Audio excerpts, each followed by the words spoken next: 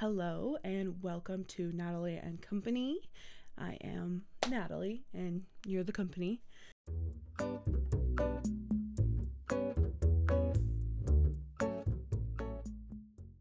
As a lifelong admirer of Vincent van Gogh, not just his paintings, but his life, his personages, everything that Vincent van Gogh was. And considering that Vincent van Gogh is one of the most popular artists, I figured most people probably had some work of his that was their favorite, right? So I have a stack of books here for you based on your favorite Vincent van Gogh painting. So let's get started. First things first, Starry Night. Everybody's favorite.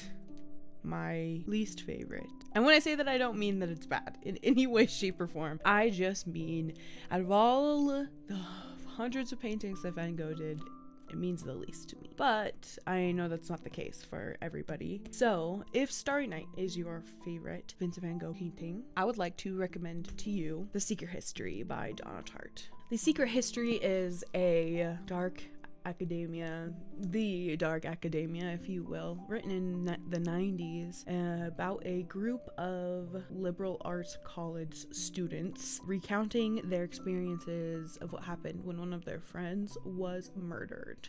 Because while this recommendation is pretty basic, it is truly essential to the culture.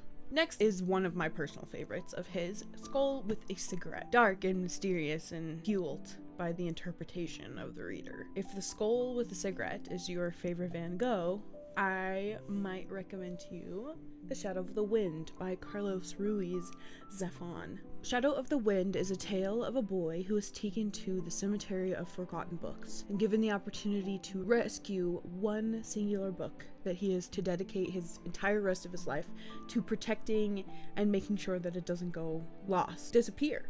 It turns into this whimsical mystery about a author who is missing and all of his works being progressively destroyed again and again, and you're plunged into discovering why this is happening because this little boy holds the last copy of this author, and so he knows that the person who's trying to destroy this author's books will be coming for him.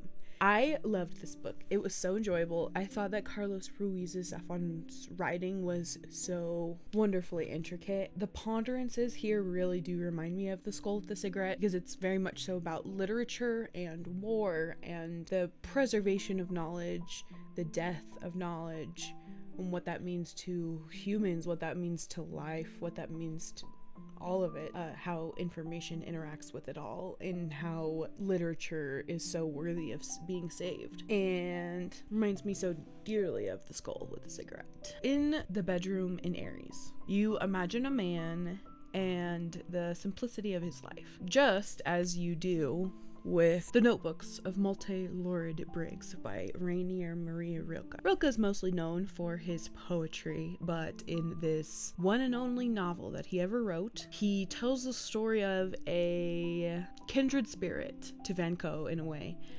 A man that is frayed at the edges and losing his patience. To me, you can almost imagine Mr. Briggs inhabiting Van Gogh's bedroom in Aries. This is a very strange and slightly warped tale about a man, an older man in search of memory, in search of meaning, and partly inspired by Rilke's life. I've personally always felt like Rilke and Van Gogh were very similar artists to me, so I think it's fitting that they might potentially live in a similar type of bedroom. If we move on to the cafe terrace at night, let's say, having one of Van Gogh's dreamier paintings as your favorite might have you enjoying Haroun and the Sea of Stories by Salman Rushdie. Salman Rushdie is most often known for his children's bedtime stories, but I think that just as most fairy tales, his books hold as much value for an adult as they do for a child. In Haroun and the Sea of Stories, Haroun wakes up to find a resident of Dreamland at the foot of his bed, requesting his presence because he is needed to save the Dreamland. This was just such a deeply whimsical and bright tale, despite it being about dreams. Its muddiness caused it to shine in all reality, which summarizes my feelings about the Cafe Terrace at night. The whimsical characters here and a sky you can almost step into carry both the painting and Rushdie's novel. Alternatively, if the Cafe Terrace at night is not warm enough for you and you prefer the night cafe instead, Inkheart by Cornelia Funk might be a little bit of a better bedtime story for you. Inkheart is the story of a little girl who finds out that when her father reads things aloud, it causes the stories to come to life. And it devolves into this adventure because the people from her father's past come looking for them. This is a pretty classic YA fantasy. It's a series again, but it's a similar whimsical level of Haroun in the Sea of Stories, but I think it is a little warmer, a little more forgiving, a little kinder to its characters than Haroun in the Sea of Stories with its allegory or fable type structure. Now, if the Yellow House, a weird one, but a good one, is your favorite, it's an interesting pick.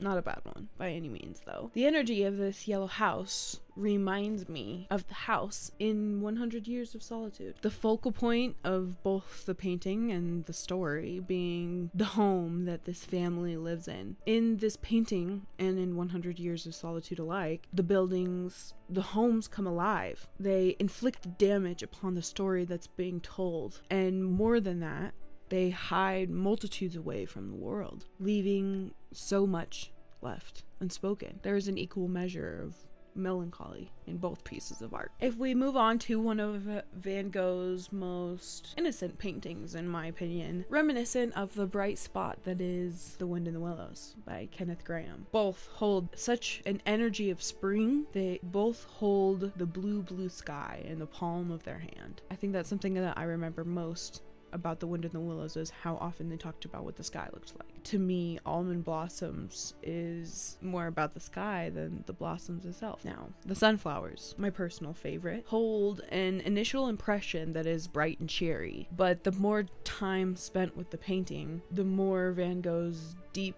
sadness seeps through.